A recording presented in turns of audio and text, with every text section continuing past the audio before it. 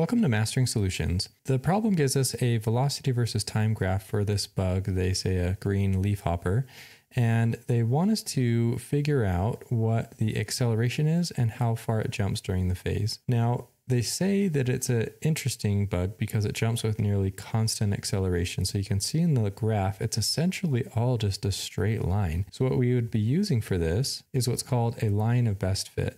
So we could start right here and go pretty much straight through. Putting that line straight through, you can see essentially approximates all of the points to give us the slope of the line. So to get the acceleration from a velocity versus a time graph, we find the slope of this line, which will tell us the acceleration. Now it does that because the acceleration, you can remember that the formula is the change in the velocity over the change in the time. Well, what's the formula for a slope? It's rise over run, right?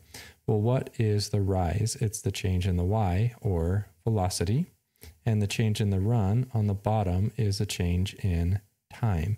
So you can see why this velocity versus time graph, the slope gives us the acceleration. So now we can break this up into the final minus initial, which is, of course, anything delta is always final minus initial.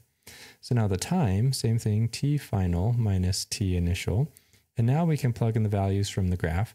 So the velocity final, if we look, it's basically at 0.9 meters per second. So we have 0.9 meters per second, and we'll subtract the initial, which is 0.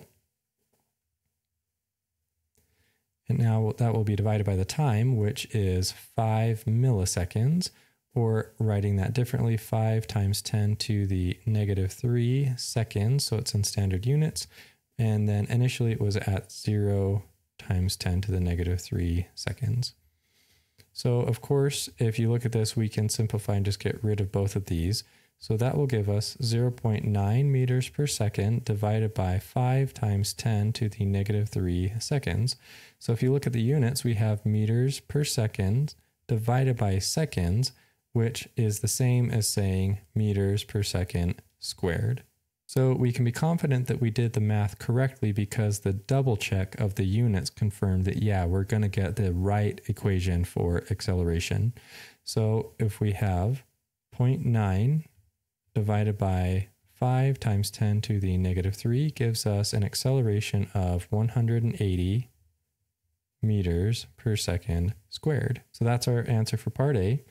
And now if the question asks to put that into scientific notation, we can do that pretty quickly. We're going to move the decimal place 1, 2, so that would be 1.8, and then it's times 10 to the 2 meters per second squared.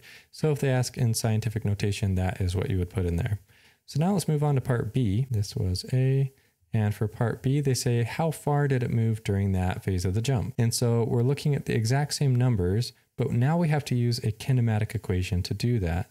So we'll be using y final is equal to y initial plus v initial times time plus 1/2 the acceleration times time squared. Now we're going to use this one because we want to figure out what is the distance that it moved, and it's a vertical jump, so we want to find it in the y direction. We have all of the variables for this equation and what we're trying to solve for. But we can go through and simplify this a little bit further. We know that the y initial is 0, so that we can cancel. The initial velocity is also 0, so this whole unit will cancel. So we're left with y final is equal to 1/2 times the acceleration times the time squared. Now, if you go through a lot of the problems, you see that this is a very common equation that we use over and over. And so this is a pattern that you can see, and it's a really good one to master because this will likely show up on your test. So now when we plug in our numbers, we have y final is equal to 1/2 of the acceleration, which we just solved for is 180 meters per second squared, times the time, which we said was 5 times 10 to the negative 3 seconds, and we'll square that whole value. So we have 0.5 times 180 times 5 times 10 to the negative 3 squared. So we have 0.00225, 0.00225, and what is that going to be? It's the y final, so that will be in meters. Looking at the units as a double check, we have meters per second squared times seconds squared. So the second squares cancels, leaving us with meters over 1, or in other words, meters. So we can put this into scientific notation because this is kind of a weird way to read the answer, a little bit confusing. So if we move the decimal place 1, 2, 3, we'll have 2 point, and rounded, we'll say 3 times 10 to the negative 3 meters, or we could also say 2.3 millimeters. So these are your answers.